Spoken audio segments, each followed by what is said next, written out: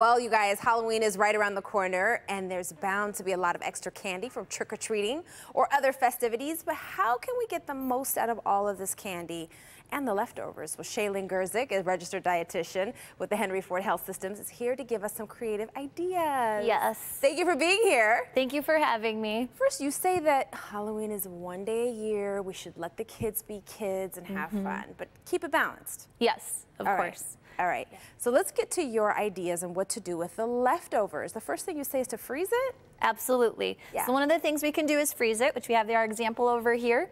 So super simple to do, freeze it, put it in there, take it out whenever you're ready, and then you can add it to things like cookies, cakes, muffins, pancakes, anything like that. Right, and spread it out through the year. Spread it out through the year. And then you also say decorating with it is a really good idea.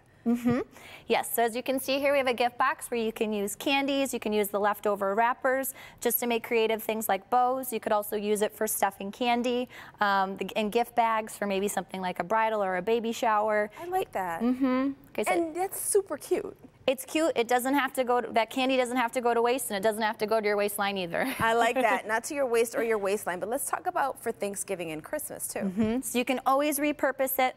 Things like you could make a gingerbread house or an advent calendar. You can repurpose it for something like a cookie exchange or as a gift. So. Okay, so let's get into like infusing certain drinks. Maybe tea, maybe vodka. Is that everything in moderation? Right?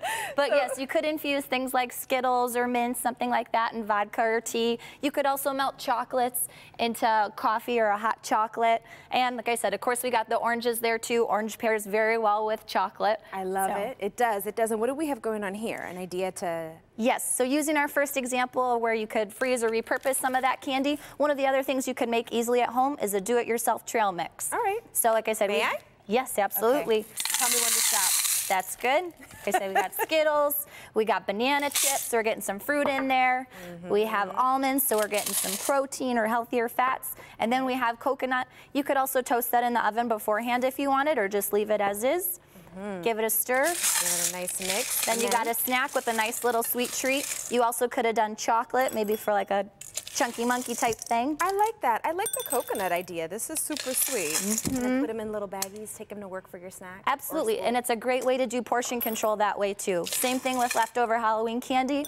If you want to divide it into things like that, your likes, your sort of likes, and your dislike pile.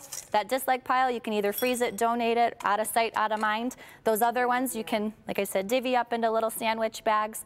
That way you're having that portion control. Right, right. It doesn't go to waste, and it doesn't go to your waist. I love it. Thank you for the great ideas, and thank you for bringing me the Snickers, because, yeah, you knew I like those. All right.